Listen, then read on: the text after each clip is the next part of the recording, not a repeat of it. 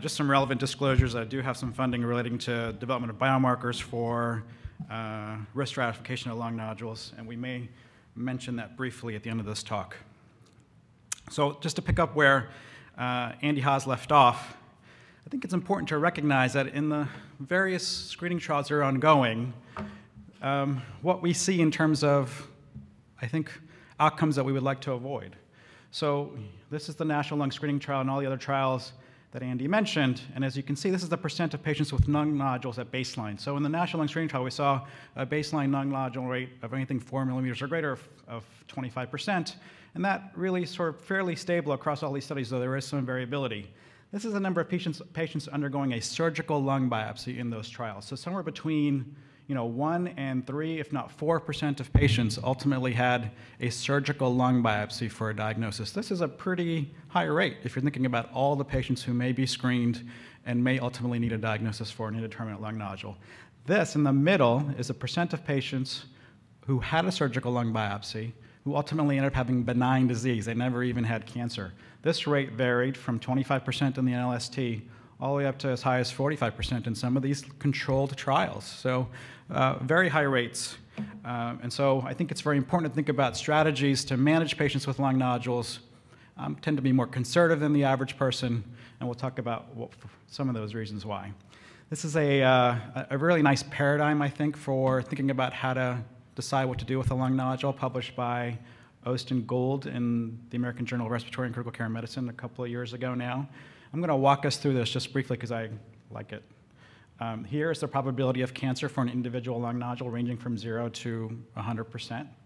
And this is sort of various thresholds to think about what to do. So if the probability of malignancy is low, Gould and Ost sort of use an arbitrary cutoff of 5%, but this can sort of vary depending on where you think the right line is. You observe and you do serial imaging. If the probability of malignancy is sort of intermediate, and so they range somewhere in that range of between 5 and 65% or so in their recommendations. You think about additional diagnostic testing using things like PET scan, and we'll come back to PET scan in a little bit, CT-guided FNA, bronchoscopy, to establish a diagnosis. If your prior probability of malignancy is very high, and then again, they use this arbitrary threshold of 65%, but it could be higher depending on where you are, going straight to surgery for a surgical diagnosis and treatment. These lines, of course, vary, and they vary based on a variety of factors. If this line could sort of move in one direction, if the patient's a very high surgical risk patient, you probably don't want to operate on them unless they're super high risk, so you want to move this line over to the right. Patient preferences come into play, so if people are very concerned about living with a lung nodule, you may move that line, and they absolutely have to have an answer, you may move that line. Or if patients are more comfortable with a conservative approach, a watchful waiting approach, these lines may move as well. So just an overall paradigm to sort of have in the back of your mind as we go forward. Okay, so how do we define, am I allowed to back up this one? Great. So how do we define this line is sort of what I'm going to spend the next few slides on. How do you define the prior probability of malignancy in a person with an indeterminate nodule? So of course, these are the most important factors to consider, and some of these are fairly obvious. Nodule size, smoking history, age, family history, concomitant emphysema. Probably the 5 most important factors to think about when you're trying to estimate what the probability of malignancy is for a specific nodule. And so I'm not going to review this paper in great detail, though, just published a couple of months ago. This was a very large sort of set of trials from Canada where they had a number of lung nodules identified in high-risk patients. So these were patients who were older and had a significant tobacco history, and they developed a risk prediction model for lung nodules. And I'm going to walk you through. This is probably pretty small text up here, but probably hopefully seen on your screen individually, where at least in this model, you essentially just type these into an Excel spreadsheet that's available online at this website. So a hypothetical 64-year-old with emphysema, a 12-millimeter nodule that is in the upper lobe but not spiculated. And if you were to punch this through based on their prediction model, you get a probability of malignancy of 12.7%. And so I don't use calculators all the time in my practice, but I think it's important to think about using these more often because while many of us are experts in this area and can probably get a reasonable determination of the prior probability of malignancy, oftentimes we're quite wrong. And it's important to think about turning to a risk prediction model to help us think about what the probability of malignancy is for an individual patient with an individual nodule. And I guess the last thing I'll mention is, at least in this particular model, there are other ones available as well. You don't see smoking history here because this is a population of very high-risk smokers, patients who had smoked over 20 pack years. And so certainly models vary depending on the population, and so you need to think about which model is right for your practice. But I have started to use this a little bit in my own practice, and we'll come back to that model in a little while.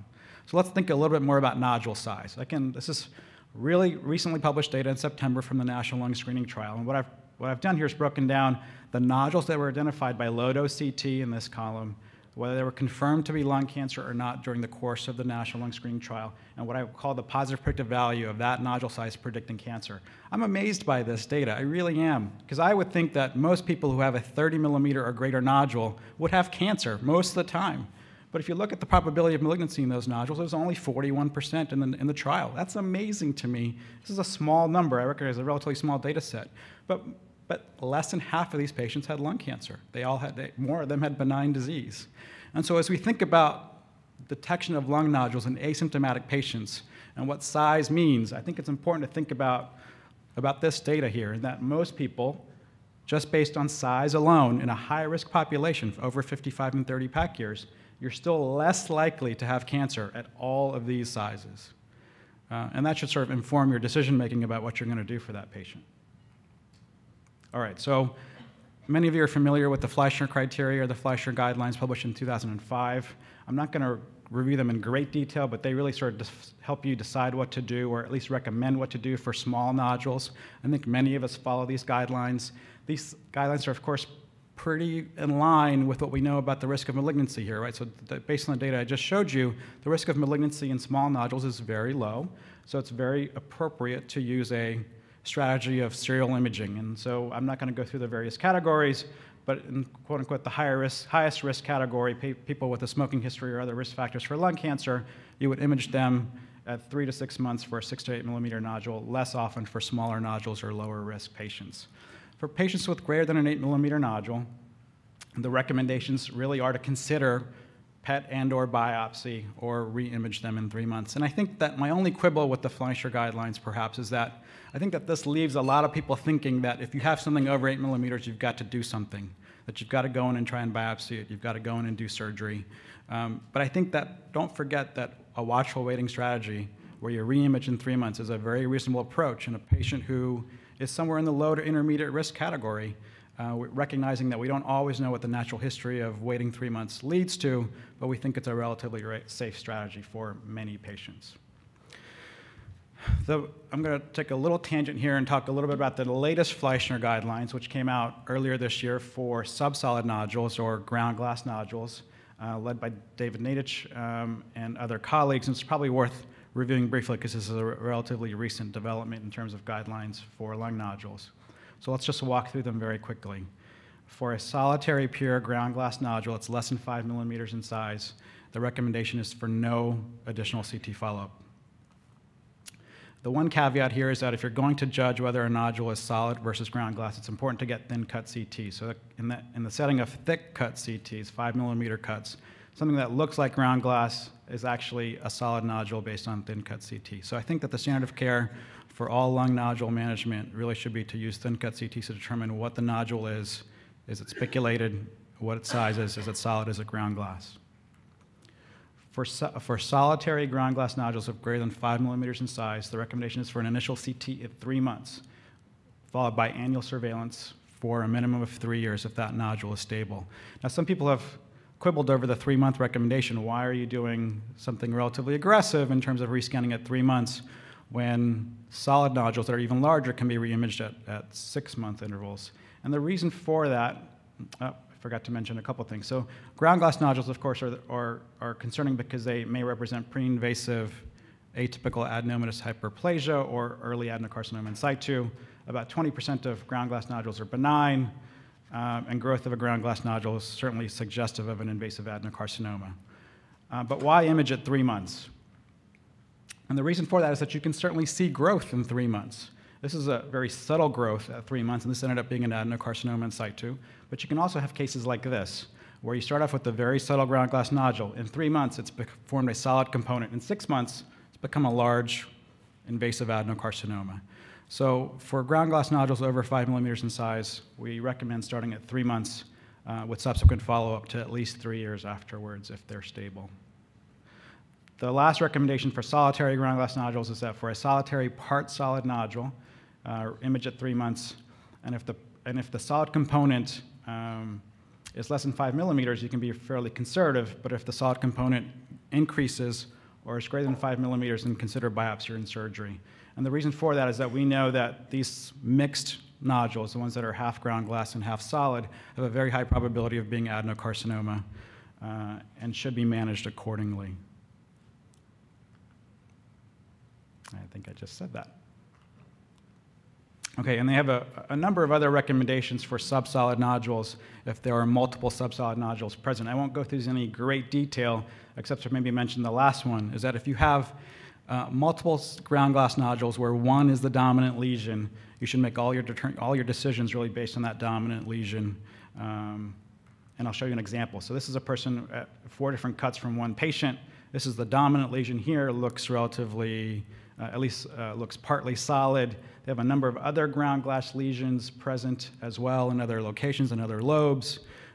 Try not to be distracted by these. Make a decision on treatment based on this, whether that might include surgery, a limited resection, or radiation, and then continue to follow the ground glass nodules per recommendations in this paper. PET scans. We love PET scans. Certainly PET scans are helpful in that they can help identify whether the dominant lesion itself is hypermetabolic and perhaps then more suggestive of malignancy. They also help us identify indolent malignant disease in the mediastinum. And so we use it for both purposes, both for the lung nodule and for the mediastinum. But remember, PET scans are far from perfect. Their sensitivity and specificity for lung nodule, for the primary lesion, is somewhere in the 80s, certainly not anywhere in the 90s or near 100. They're less accurate for smaller lesions, so we're going to see a lot of smaller lesions with screening. They're less accurate for subsolid nodules. We're going to see a lot of subsolid nodules with screening. So if you're going to use PET scans, just remember what their limitations are when you use them for decision making in this patient population. If you need a tissue diagnosis, you certainly will move some patients forward to biopsy. And so just remember a couple key, I think, data points. One is that traditional bronchoscopy, that is without navigation, the yield of traditional bronchoscopy for a screen-detected peripheral nodule is terrible, 15%, perhaps less. And so probably not worth moving forward with a traditional bronchoscopy. Navigational bronchoscopy has been reported, including Dr. Silvestri's recent meta-analysis, to have a sensitivity of 70%. My guess is that there is some degree of reporting bias in that certainly my experience with navigation has not really achieved 70%. It's reasonable, but we can certainly have a long way to go to getting to better accuracies with navigational bronchoscopy for peripheral lesions, but certainly something to consider if there are characteristics that suggest a reasonable yield, including a bronchosine showing an airway leading to a nodule. CT-guided transthoracic needle biopsy or CT-guided FNA has been reported to have a sensitivity of 90%. Again, there is some reporting bias here, right? You can only report on people you've chosen to actually take forward to biopsy, so you have to sort of consider size and location and skill of your operator, but certainly probably has a higher diagnostic accuracy than navigational bronchoscopy at this point. But remember that if you're going to move forward CT-guided TTNA, the reported pneumothorax risk here is significant, 15 to 30% depending on what you read, with about 6% of all patients who are having a TTNA requiring a chest tube.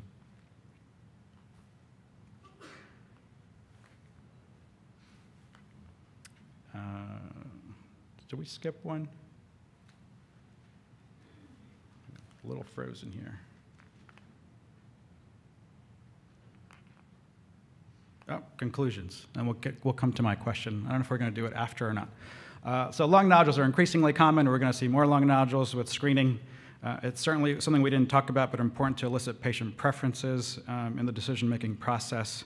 Management should include an estimation of cancer risk, whether you do this by Gestalt, if you're comfortable doing so, or whether you use a nodule risk calculator, which I am increasingly doing. Nodules less than 8 millimeters in size are infrequently malignant. I don't think I have ever done an invasive procedure for a nodule less than 8 millimeters in size, and I don't recommend it in a large majority of cases. CT scan surveillance is certainly the best option in these patients. If you have a very high likelihood of malignancy and a low surgical risk, you can consider going straight to a surgical evaluation for those patients. And certainly there are emerging tools to help us with this, including peripheral blood biomarkers. There are actually a couple on the market now, not incorporated yet into prospective trial data or into guidelines. So I would just say keep a lookout for some of these things because they may be beneficial in our decision-making process going forward. Thank you for your attention.